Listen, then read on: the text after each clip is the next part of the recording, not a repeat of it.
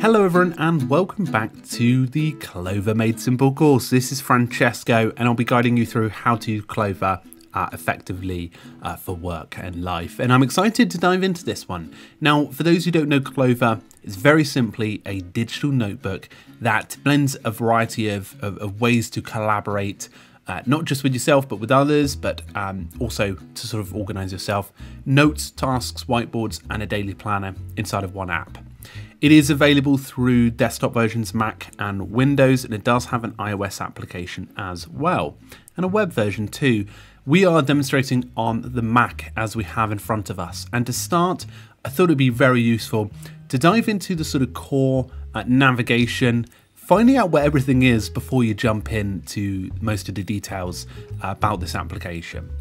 So as you can see here, we're on the daily notes page, and you can see that you can start typing away notes, tasks, or even logging journal entries, and it's very effective for that. But on this left-hand side, let's start over here. What you can do to start out is actually search any of your notes expansively, which is very helpful for finding those notes that you may have taken on a book a while ago. You can start by viewing your daily notes, and you can go back and forth up here. From the past to the present, and skip forward to today if you want. Or you can use a date picker up here as well to save yourself a bit of time searching in advance if you've got any plans to make in the future. You can go to the inbox, and as you can see, this is literally everything that has been created in my account that is inside of sort of an inbox. You can put any documents, any surfaces in there that you need to sort for later.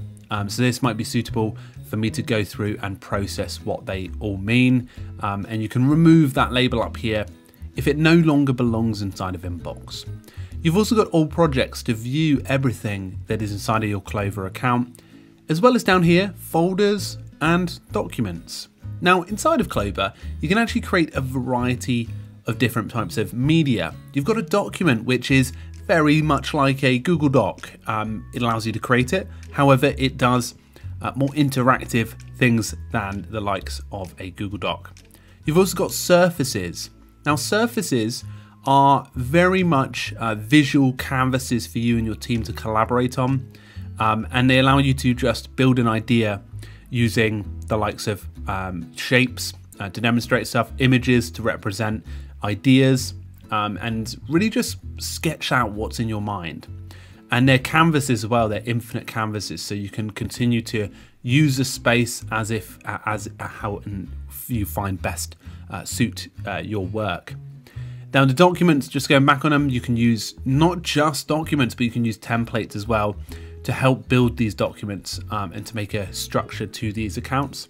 And folders just help you keep them organized, and you can create from templates as well, just to save yourself a bit of time. Now, one of the pro features is labeling, and that's available through here, and that just helps you keep certain documents or surfaces or areas organized for later, just to give you that layer of organization. And you can view the settings cogs down here, which has the rest of your information. Now, going back to the daily notes, in the center element, you do have connected calendar. You can connect Google Calendar as well, in which you can see what calendar's connected here. You can refresh them, disconnect them, but you can modify that all inside of the settings area. There will be a separate lesson on how to navigate the settings menu and how to get started. So we'll do that one separately.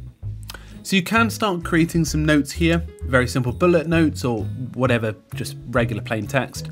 You can even start some tasks here as well, and you can press the / command to create a to-do list and use the other block elements in Clover. Now, we'll take you through much more detail of each different section and how they operate, so we're really excited to show you all of that inside of Clover. Thank you very much, folks, and join us in the next lesson.